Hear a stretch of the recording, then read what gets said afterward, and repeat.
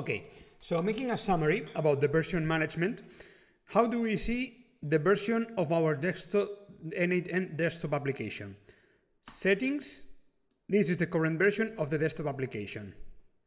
How do we see the version of the N8N in case that we use it through the terminal? MPX N8N, okay, and we will see when this loads. Okay, so we launch it, and here we have it, version 0.214.2. Okay, that's how we watch it in the through the terminal. Now, node versions. How do we see the node version? We open the terminal and we write down node-v. This is the current version.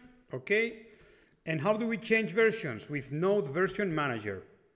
Node Version Manager, install 13.12.0.0. That will install a certain version, and then nvm use. Okay, I'll make this table so that it's kind of more so it's more like schematic. How to install, how to view the version in terminal. Node-v for node. Node is what is in the underlying N8N. N8N executes on top of node. Okay. Node-v.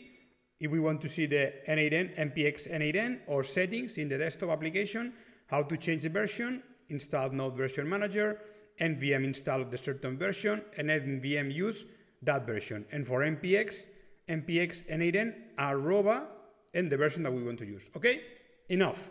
So this is like the briefing of how to, all what we have done in all these previous videos. Is not very pleasant, but it's very necessary. So